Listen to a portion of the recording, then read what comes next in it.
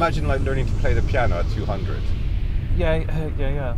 But I think also it's like one of the reasons that a lot of people, and especially like decision makers, don't take notice of things like climate change is because they feel that like they don't have a personal investment in it.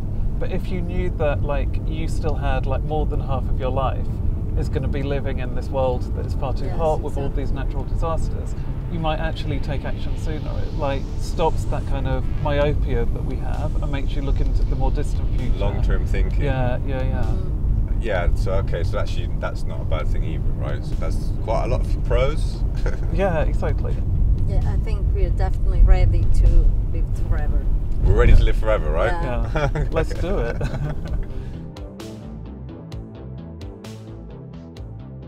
It's just past dawn and I'm with Cesare, a pig farmer in the heart of Sardinia, the old province of Ogliastra, surrounded by mountains and wilderness, and now a designated blue zone, a region of the world where people on average live much longer than anywhere else. Cesare drives over here every morning to feed his pigs, sometimes even sleeping over if the weather is bad. He pours us a cup of farmer's coffee, essentially a local moonshine, and tells us the story of how he was once saved by a goat as a teenager, how tough life was back then.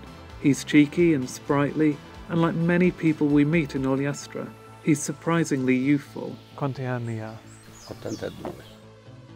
C'ho 88, 75 anni.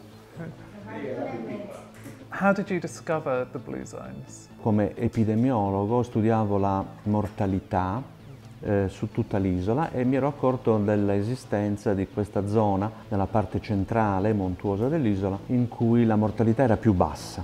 Ho 88 anni. Ah, sì. E lei? Io 94. 94? Quindi ho creato una base di dati e quindi ho scoperto che il numero dei centenari era più alto che altrove, uno dei più alti al mondo. Abbiamo deciso di chiamare quest'area zona blu perché era fatta di questi puntini blu.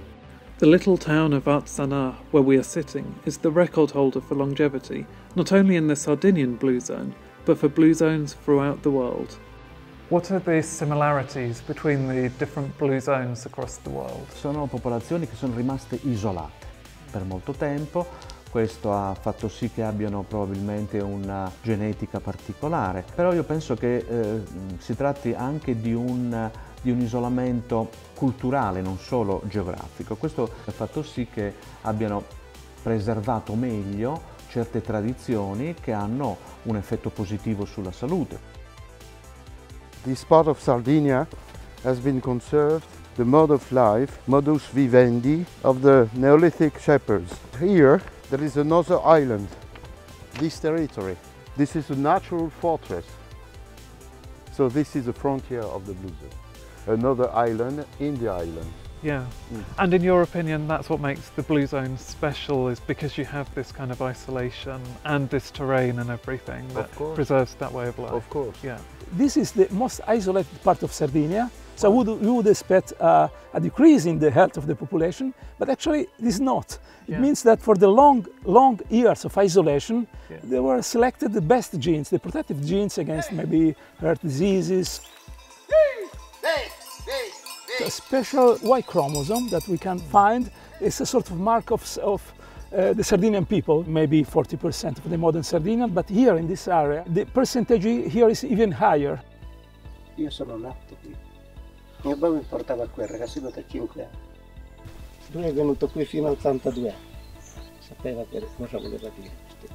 One of the most surprising aspects of the Sardinian blue zone is that longevity seems to be independent of sex. Unlike the rest of the world, where women tend to live longer, here men and women are equally long-lived and strikingly youthful for their age. La cosa particolare di questa zona, della nostra blue zone, è che qui si arrivava a 100 anni nel 1600, nel 1700, quando la vita media era di poco più di 35 anni, quindi evidentemente questa zona da quel punto di vista è una zona magica. Unsurprisingly, interest from those looking to make a financial gain from the genetic heritage of these people has been high.